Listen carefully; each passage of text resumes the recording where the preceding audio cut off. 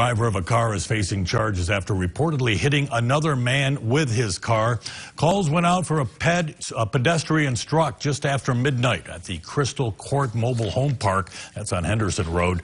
According to Mill Creek Police, a domestic dispute between the partners led to one man hitting the other man with his car in the driveway.